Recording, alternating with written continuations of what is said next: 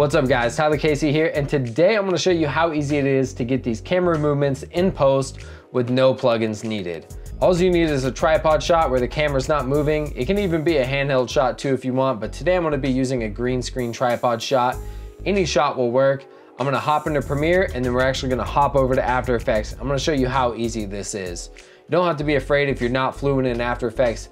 I'm not either. I'm gonna walk you guys through it. Super simple. First, make sure to drop a like down below for me so other people can find this video. I'd appreciate that. It helped my channel out a lot with the YouTube algorithm. So if you can do that, that'd be dope. Let's hop into Premiere and then hop into After Effects. All right, so I have this green screen clip right here. I'm actually gonna key it out in After Effects. That's not part of this tutorial.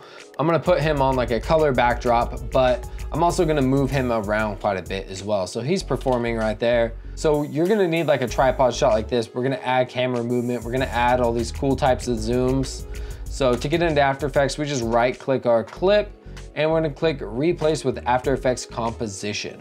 I have my green screened out person right here and he's on a backdrop. You can do this as well. If you have a green screen video, click the link down below. I have a video on how to actually key someone out. So make sure to watch that if you don't know how to do it. And then I just have a yellow solid under here.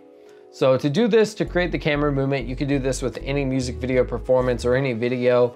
I just wanna do it with this to show you. So the first thing we wanna click is this right here. If you're not seeing this, hit F4 on your keyboard and it should pop up. And that's gonna enable motion blur. So now I wanna come down to transform and I'm going to keyframe position, scale, rotation.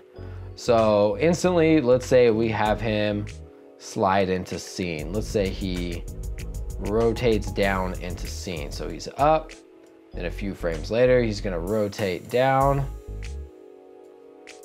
And let's put him at 0 right there. And let's say we even have him scale up from the beginning. So he's gonna come in, boom.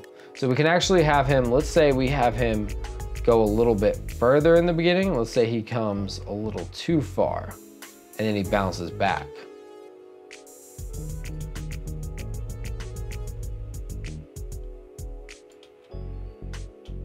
I feel like it could be a little bit faster and he should be like down a little bit more.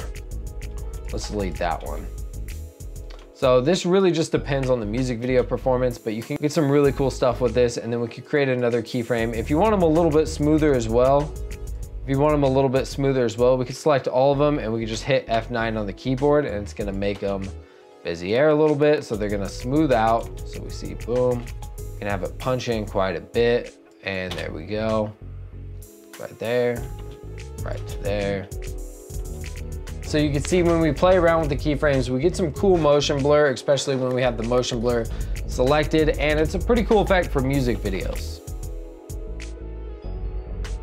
So if you turn on Bezier, it's gonna kind of smooth out the keyframes. Like if I put it to 100 right here, it'll make them a little bit harder. Make them bounce a little bit harder. It's up to you whether you like them smooth or not. If you want to play around with the different types, you can just come over to here and you can select what kind of keyframe you like. Play around with these, see which ones you like. If you like them smoother, if you like them more hard stopping, just depends, but you can create all sorts of camera movements with these. And then pretty much from here, you can either just export it out from here. It'll show up in Premiere, what you did, or you can export it from After Effects.